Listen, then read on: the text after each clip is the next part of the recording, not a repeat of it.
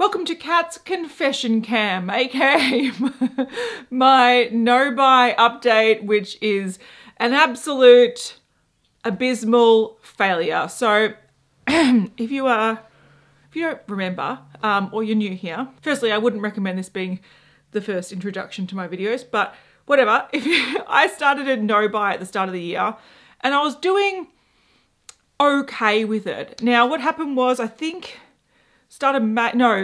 April, I took a break of doing updates. I was planning on continuing my no-buy or low-buy, but I wasn't doing updates because life was busy and I had birthdays, and it was essentially like 4 birthdays and a funeral in my family. I went from doing quite well, so my rules were that I could buy 1 product for review purposes a month and then nothing else. I don't need new socks. I don't need new underpants. I don't need new anything. And if I did need something, I could replace, or once I've used up that category, I can buy something new then. Anyway, that totally was an absolute failure in the last couple of months. I think my birthday was a hard thing. I was like, oh, I can buy this because it's my birthday, and oh, I've got these codes coming into my email because it's my birthday month and all that kind of shit. So all that was sort of happening. Also, and I think this is what I remember this happening when we're in lockdown. So I sort of feel like, to some degree, being a parent in winter is a bit like lockdown. But I know that when I was in lockdown, back towards the start of the pandemic, there's a lot of like upgrading things. There's a lot of like researching things and buying things online and, you know, little luxuries and whatnot. In the last month or two, I've been getting heavily into sort of indie nail polishes, which means that I placed a couple of orders, and I'm enjoying playing with them. So I'm enjoying doing my nails a couple of times a week. It's sort of my like little thing to do in the evening. So I don't hate it, but I did spend money in that area.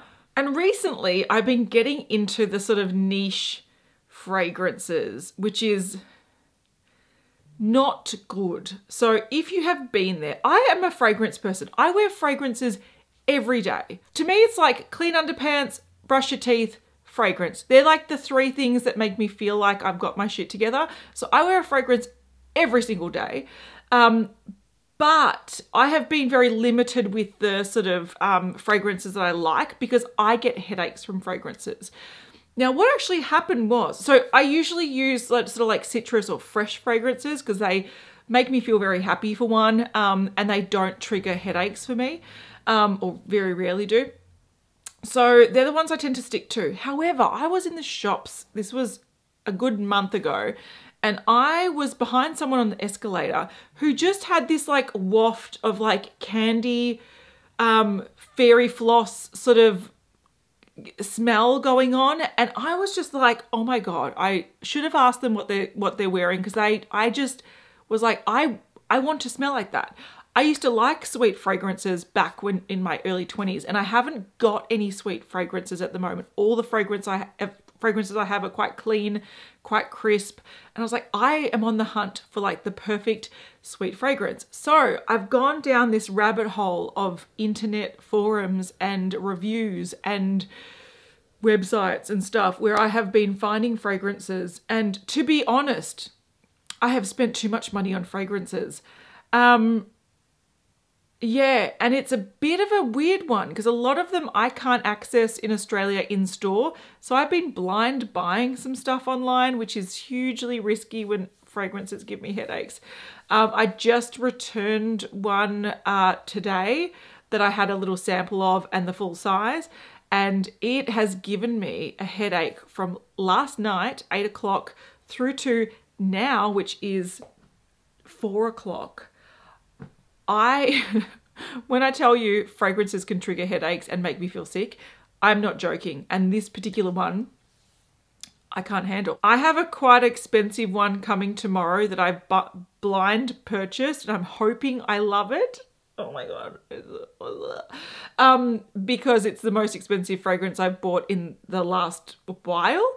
I'm hoping that being satisfied with that and this prolonged headache from another one, I'm hoping that I stop overly researching fragrances and I just calm the hell down, because not only is my bank account screaming at me, but my headache is screaming at me, and I don't need this many fragrances. So yeah, I have not been good. My low buy has not been a good thing.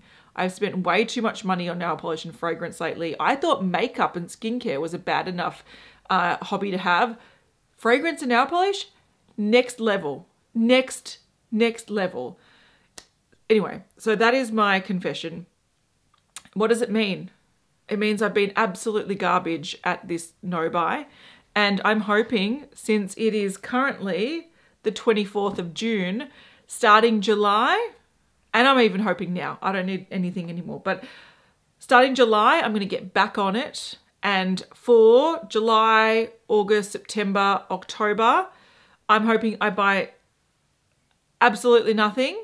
Or if I need to buy something, it's, again, replacing and sticking to the old rules that I had at the start of this, because I need to save up money to counteract all the damage I've done in the last couple months, because it has been ridiculous. And yeah, and that leaves me some wiggle room that, like, when holiday releases come out, I can start looking at them, but I need to be really good for the next 4 months because I have been really bad for the last 2. So that is it. My update is very sad. Sorry, I can't inspire you more. Some things that I have noticed though, in terms of definitely discount codes and sales, like end of financial year sales, birthday sort of discount codes and stuff, they have been getting me, yes.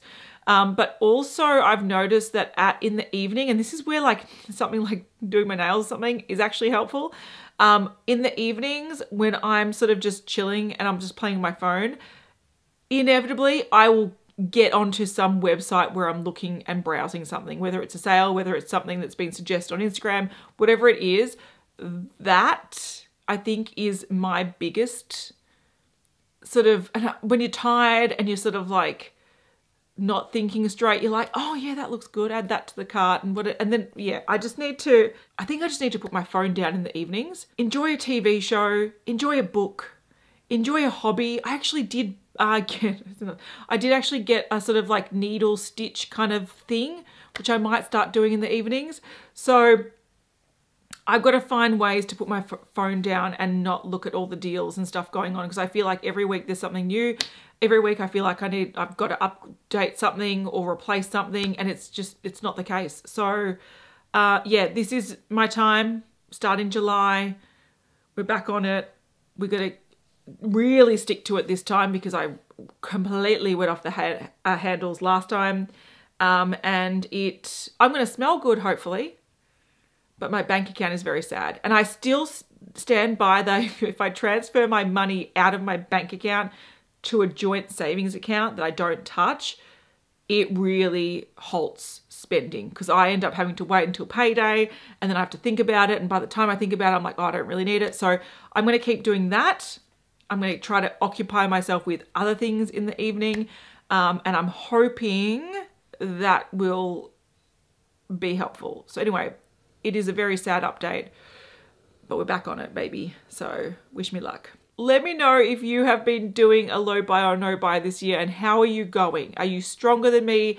Have you done better than me? I really hope your successes far outweigh my failures, because they have been quite spectacular actually. So yeah, let's get back on it, and I'll chat to you in the comments. A big thank you to my members for supporting this channel, and I'll see you in the next one, which may be a fragrance video. Who knows? We'll see. Bye.